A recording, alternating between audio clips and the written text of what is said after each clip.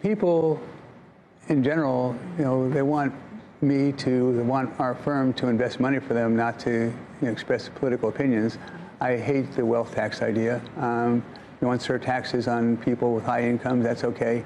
But the wealth tax, I think, is an awful idea. What's the difference between putting taxes on people who have high incomes and a wealth tax? What to you is the separation? If you have assets and you invest in your business, and all of a sudden they take some percentage of your business away every year, how do you invest in your business any longer? And you create jobs. Where does that money come from? So, Ron, different question for you, but related, which is under, for example, the Mayor Bloomberg's plan.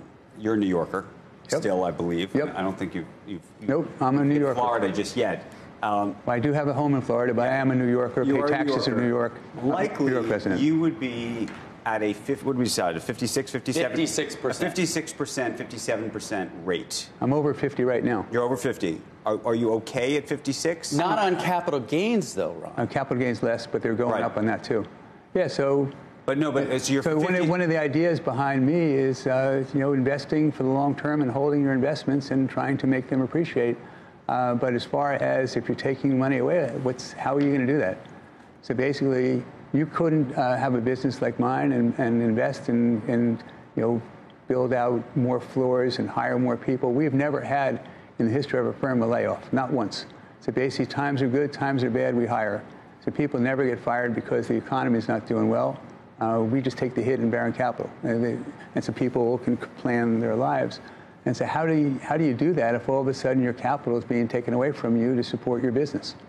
That's with the wealth tax. With the wealth tax, right? And with income tax, okay, so you don't have quite as much, but you have, your assets. You can grow it, but you can't grow quite as fast if the taxes are higher. Yeah, let's think logistically, right? So you own a business, and they say, okay, we want X% of it.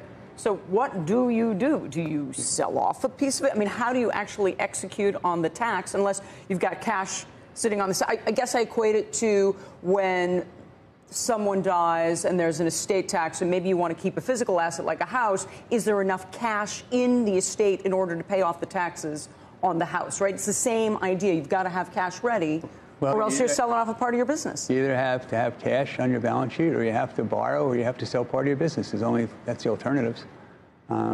So it makes it more difficult. It makes it much more difficult as a business person to grow a business. And supposedly, what we're trying to do is grow businesses. And if the businesses don't make enough money to expand, how are they going to do that?